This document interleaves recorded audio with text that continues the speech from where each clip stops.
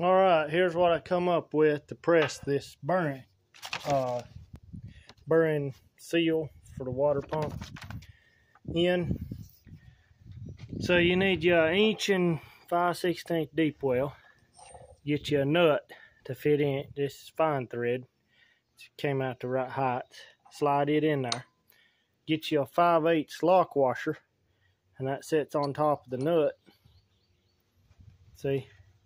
Then that slides over your shaft. So what you want to do is set your seal on the shaft.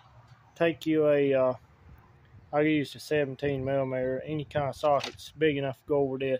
Start your center part of the seal down and get it down on the shaft enough to center all this up, but not far enough for this bottom part of the seal to start going in the other seat. So once you get it down there with that socket,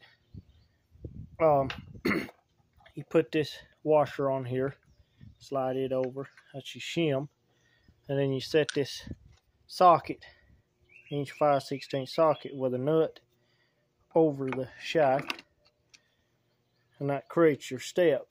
And then you put it in a press and press it down. Then once you get it pressed all the way down, take all this off, use this 5/8 socket, this 5/8 shaft, it fits it close.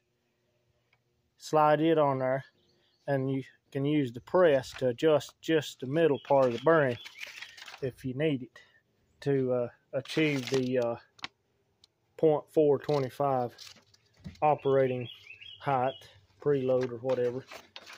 So that's what I came up with just sockets and stuff, no special tools needed. And we'll see how it goes.